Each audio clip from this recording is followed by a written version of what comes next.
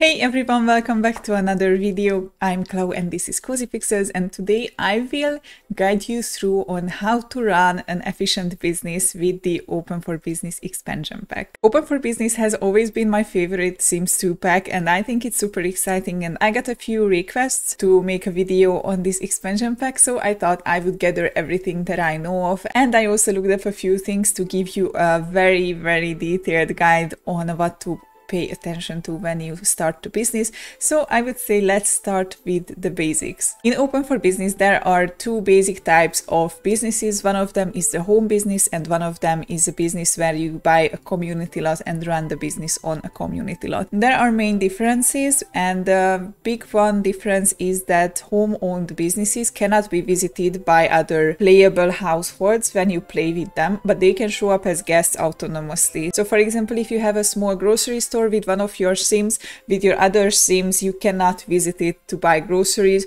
but when you play your Sim who owns the business, your other Sims can show up and can visit the lot. Now I want to share a few tips if you decide to own a home business. So the first one that I would recommend is plan the layout of your house so that you can easily fit in a home business into it. You don't want the Sims to roam around your living area, you don't want them to crash your bedroom, use your bathroom or grill barbecue in your back garden. If possible, make your little shop area a different building, or for example what I used to do is to have the first floor as the business and from the second floor the living area for your Sims, because that way you can avoid the guests roaming around and roaming into spaces that you don't want them. It's easier for them to go browsing your selection because there's a shorter amount of time between their arrival and the interaction. After you have your layout, make sure to lock the doors. I would recommend using the lock for everyone except household members option, because that way your household can roam the whole lot free, but the guests and the visitors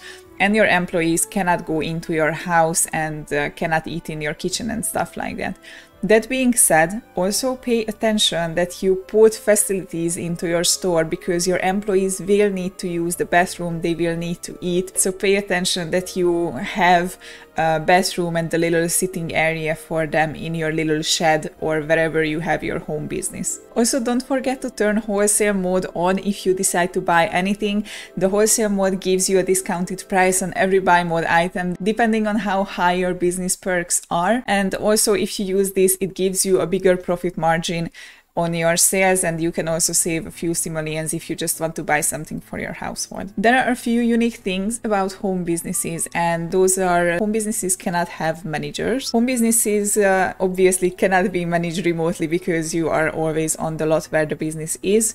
And when the owner dies of the home business and there is no Sim in the household left to inherit the business, then it simply gets dissolved. And if the household moves away from the business lot, it doesn't give extra value to the lot, so they can sell it and earn more money for it. For the community lot businesses, the unique things are that they can be visited by other playable households. It doesn't matter if you left it open or closed, it always counts as open for other playable household. They can have managers and they can be run remotely. They can be given away, purchased or inherited, not like the home businesses. If you want to open a business, you have to decide from the three categories which one would you like to run. You don't have to set anything, but there are differences on how you build up these different type of businesses. So the first one is the most common. These are the shops where you can sell physical items. It doesn't matter if they are crafted by your Sim or brought and resold from buy mode. You can have cosmetic salons, clothing shops, etc. The next one is the restaurants, which I think speaks for itself. Your Sims can run their own little restaurant. And the third one is the venues, where you sell an experience and not a physical product. This works with the ticket machine, and basically Sims pay for entrance into your lot and pay based on how much time they spend on your lot. Let's jump into a few tips for shop types of businesses. These are basically the most straightforward businesses. You have to fill your business with shelves, stack items on it and set a price on them, and basically that's it. Here I would recommend setting an average or cheap price for the items, which you can later increase much more when your customer loyalty is higher, because the higher the loyalty, the more they are willing to pay for certain items. If you want to sell a service, for example, you want to open a beauty salon, so for example, you put down a salon chair, just place it and set the price for it via the for sale tool, and basically you are good to go. What you will probably want to do is hire employees for your shop or ask other family members to help you out, because at least always have one cashier on your lot. Even for my small shops, I always hire one cashier, because with one SIM you can probably handle the sales and restock items functions, but there always needs to be a cashier, because it's the most important function in a store, because if there is no cashier or your customers have to wait for a long time at the cash register, they just leave their products and you lose out on a lot of money. So I would recommend hiring a cashier and let your controllable SIM do the rest of the jobs, for example, selling the items. Also note, if you have very cheap products, you will need less salespeople, because cheap products often sell themselves, but you will need more restockers, because the empty shelves have a negative moodlet on your customers, so pay attention to that, and the higher the price, the more salespeople and more sales interactions you need to perform. Also, as you progress with your business, as I said before, customers with high loyalty points will buy expensive items without anyone needing to sell those items to them. Also, sometimes SIMs just wander into your store and sometimes they can't find what they are looking for, so always pay attention to the SIMs who appear lost. They just wander around and looking around like they don't really know what they are looking for. These SIMs are important because sometimes they can be journalists, and if you don't have them, they can write a negative article about your business, and just like that, if you help them, they will write a positive article about your business. So always pay attention to help out SIMs who appear lost. Now, the restaurant is a different type and a bit complicated type of business, but I think this is super exciting. So if you want to run a restaurant, you will need at least one of these following objects, which are one host podium, a Tempest cooktop which came with nightlife, and a dining table or a counter and at least one chair at each of them. The podium is where you can basically run your business from, and the following interactions are available there. You can plan the menu here. You can decide which type of food do you want to sell, and I would recommend setting these based on your chef's cooking skills, because SIMs don't mind less type of food available, but they do mind burnt food. So you want to avoid at all costs offering a dish that can be burnt by your chef. So for example, it's totally okay if you only sell, for example, spaghetti and hamburgers, if your chef only knows 2 types of dishes, but make sure that you never serve burnt food, because that seriously damages your customer loyalty. You can also set prices, and it works the exact same way as it does with regular products. You can set if you want to offer the dishes at very cheap, average, expensive or very expensive price. You can also set a custom price if you want to. You can also have an interaction which is called show menu to, and this basically initiates the browsing interaction with a customer who is not already browsing the menu. So for example, if you see some wandering SIMs on your lot who haven't decided yet if they want to check out your restaurant, you can just go up to them, show the menu, and then they will start browsing and the little icon will appear above their head. You can also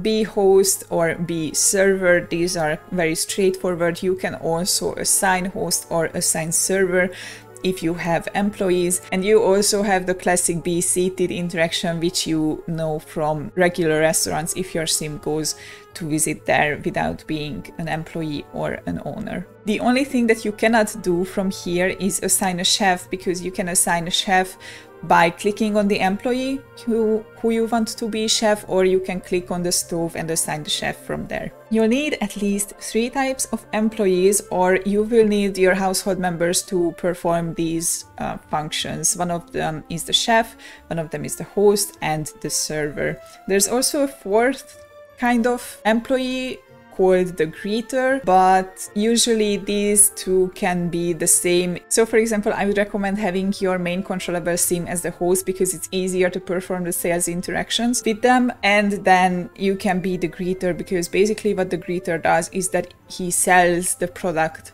to the people who come in, just like a regular salesman in a shop. So if you see that people are browsing the menu, you go up to them, perform any sales interaction, so it increases their satisfaction and it makes it easier for them to actually go in and buy something. Also make sure to pay attention to the following things because they can affect customer loyalty, and customer loyalty is the most valuable thing that you can have in your business. So the waiting times at the host podium are very important. Also the waiting times for the orders to be taken and to be delivered are very important, and if it's too long, it greatly increases the customer loyalty.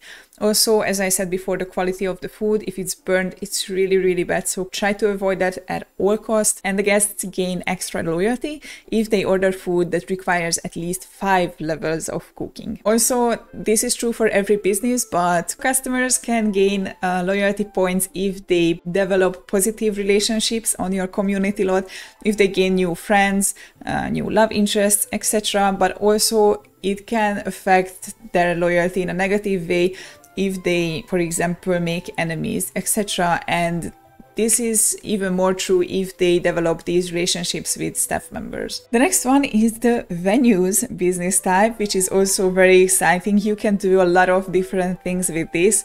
And these are the places where you charge the Sims for basically being there, like a nightclub, museum, bar, community pool. Basically, you can do a lot of things with this.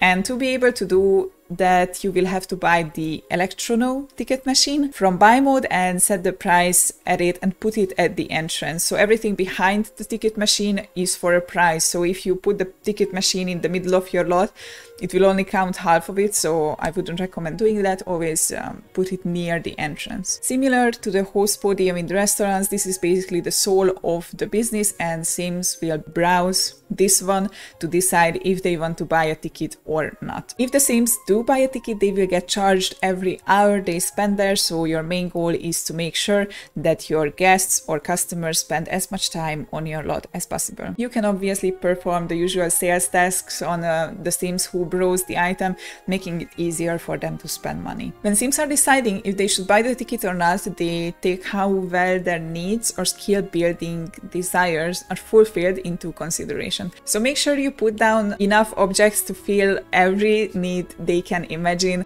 enough toilets, objects for fun, stuff to eat, things to do, comfortable couches and stuff like that, so they won't have to leave unless they really have to, for example, go home to sleep and stuff like that. Make sure to put down a large variety of objects when you can. Obviously, when you first start off, I assume you won't have a lot of money, but later on, if you want to have a really nicely going business, put down variety objects and not a lot of objects from the same type, because Sims tend to appreciate variety. Also, I would recommend putting down objects that multiple Sims can use at once. So for example, while the arcade machines can be only used by one Sim, a pool table can be used by 4 Sims, I think, and that's very useful because then you can occupy 4 Sims at once with only purchasing one item. Also, for example, if you have a bar or stuff like that, you can hire bartenders, cleaning personnel and stuff like that. So I would recommend trying it out. These venue type of businesses are very exciting. With a little creativity, you can do a lot of things with it. In this next section, I would like to talk about customer loyalty in a little bit more detail. And customer loyalty is the little stars that appear above Sim's head who visit your business. And within each star, there is an amount of loyalty points that have to be earned, which increases with each level. Just like in any video game, if you have to progress with your levels, level up is pretty easy, but level 40 is much more difficult. So for the first star, you only need 100 loyalty points, but to get to 5-star with a certain customer, you will need 950 points, so it gets harder through progress. Customer loyalty can be gained by customers purchasing an object. It doesn't matter if it's in your store, a physical object, or a ticket, or a restaurant item. If they successfully purchase something, it will increase their loyalty. High environment score is very important, so if you can, spend a little money on decorating, because their environment score really affects their mood, and if they want to buy something from you or not. As I mentioned before, gaining relationship points while on lot gives you even more loyalty, and if they befriend the owner or the employees, it gives an even higher score. So the more friends you have, the more money you can get from customers. Accepting sales socials also increases them, and therefore declining sales socials decreases them. And getting served at the cash register within 30 minutes is also a huge thing. And just as I said at the restaurants, being offered a food that requires at least level 5 cooking skill gives a big boost to customer loyalty as well. However, the opposite of these earns negative customer loyalty points. So if the environment score is low, if the customers don't purchase anything, or when they get new enemies, when they refuse sales socials, etc., etc., they lose loyalty. And if they see out of stock signs, that decreases their loyalty as well. So make sure that your shelves are always packed, because it also impacts the environment score. So it's like double decrease situation if they see a lot of empty shelves. If your customers have high loyalty, they visit your shop more often, they buy more things, and their browsing interaction starts with a higher probability of buying anything. You know, the little thing above Sim's head starts more full if they have higher loyalty. More loyal customers are willing to buy items on a higher price. So at the beginning of your business, you can sell stuff for cheap and gain a lot of loyalty points, and later on you can set the price higher and they won't complain. They will be happy to buy because they are already loyal to your business. Also, every customer and every Sim has a hidden shopping need. And when that starts to fill up, they will just simply stop buying your stuff in your store. But if you can make them stay on your lot a little longer, that need will start decreasing again, and therefore they will start purchasing things again. So as I said before, your main goal is to keep Sims or keep customers in your business as much as you can. So I would recommend having a little barbecue area, toilets and stuff like that, so people can occupy themselves in the meantime when they are not buying anything. Also, this is only just my experience, but there are sometimes Sims who came into your shop and hate it already. So they haven't bought anything. There are no negative customer loyalty points, but you can see that everything you do, they will just refuse and decrease your loyalty. So I would recommend, if you try to sell something to a Sim and you can see that they don't like it and their customer loyalty decreases, just let them be. I wouldn't recommend trying to push different type of sales interactions, because as my experience, they will just refuse everything and lower your star ratings. So I would just let them be. Or what I do, and that's maybe kind of tricky, but at a home business, you can just greet them, interact with them a few times. So for example, chat, and then just say goodbye to them. And there you go, you just got rid of a problematic customer. And in the last section, I want to talk a little bit about the employees, who are the heart of the business. So you can hire your employees to your business via the phone, computer, or in person. And when you decide to hire by the phone, you can see every skill of the certain employee, or if they have any talent badges, and also as well how much payment do they want on an hourly basis. You can hire elders, teens and adults as well. I think in general teens and elders have a lower pay requirement as adults, so when you start off your business, maybe it's smarter to hire a teenager than to hire an adult, because you don't really have money anyway. After you hire them, they will appear on your lot and a little pop-up will come up at your screen saying, "This is my first day, don't forget to assign a job to me." You can do that by clicking on your employee and go into the option Assign, and there you can choose from anything that is available for your lot. So for example, if you don't have a cash register on your lot, the cashier job won't show up. But if you have a bar, for example, a bartender option will show up. So the game is very smart in this sense. As I said before, I always assign my employees as cashiers, and later on, if I have more money, restockers, and I usually do the sales interactions with my own controllable Sim, because it gives you a nicer control of your business. Your employees have their needs decay as well, as I said before, so make sure to give them breaks from time to time. Otherwise, they will either bail work or quit their job entirely, and you don't want to do that. Add the staff room to your shop, and if you can stuff it with expensive stuff, do that, because it fills their needs quicker and they can go back to work faster than if you put cheap furniture into the staff room.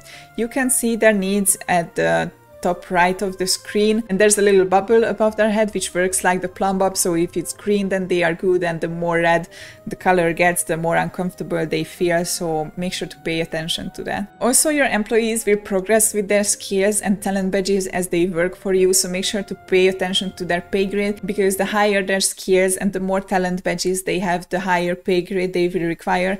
And if you don't pay attention to that, they will quit their job because of low payment. There's also one exciting thing, and I love this feature, is that you can set uniform for your employees, and you can do that by clicking on the employee, choosing management and set uniform, and then you can set a uniform for your employees. You can also set different uniforms for different types of employees if you want.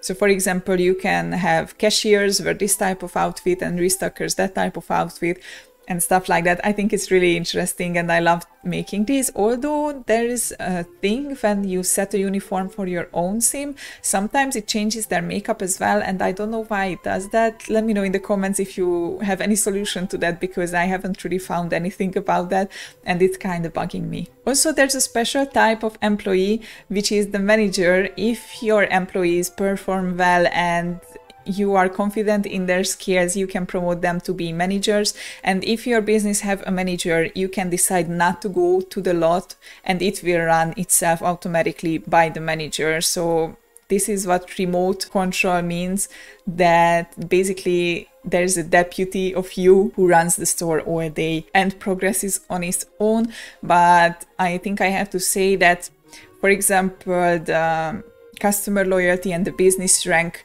improves slower if you are not on the lot and not managing it yourself. And last but not least, I want to mention a few mods which are super useful if you want to run a business, and especially on a community lot. So I already mentioned this in my mods videos, but I recommend getting the sleeping on community lots mod, because I think it doesn't really need explanation, but it's super useful. Skill building on community lots as well, especially if you have a bar or something like that where customers can play chess. It's really useful.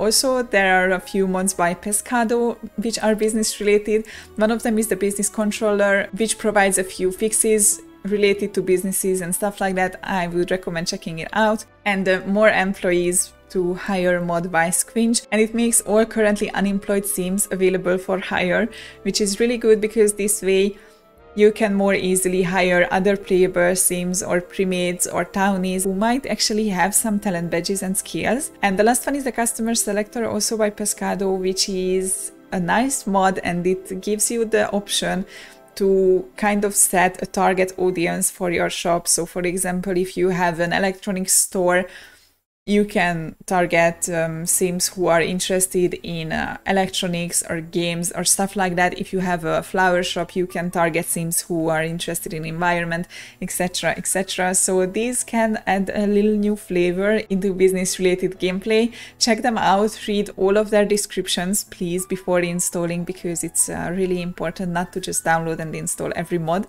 that I recommend. And have a nice time running your business. Please do let me know if this was useful for you, if you heard any new information. I am also planning to do one of these videos on every talent badge that you can have in the game. Let me know in the comments, guys, what did you think? Leave a like on the video if you enjoyed. If you want to support my channel, become a member and unlock cool perks, check out my other channels. I will leave them somewhere, and subscribe to the channel if you haven't already. I love you all, stay awesome and happy simming. Bye bye!